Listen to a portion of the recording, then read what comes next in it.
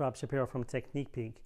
Now we're going to work on knee extension mobility, mobilization into an anterior glide. We have Antonio in his stomach. We have him hold his leg out of the way. We typically do that so it's not just hanging there.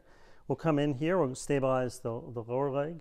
This hand's going to go onto the tibia on the lateral side, medial side, which we're going to try to get that external rotation that accompanies knee extension. So as we go towards knee extension, we're going to take up the slack more on the medial side to do external rotation of the tibia. And we're going to take up the slack and we're going to go to end range. So it's like playing a guitar. So you're kind of hanging back and you're doing that glide, anterior glide, take up the slack.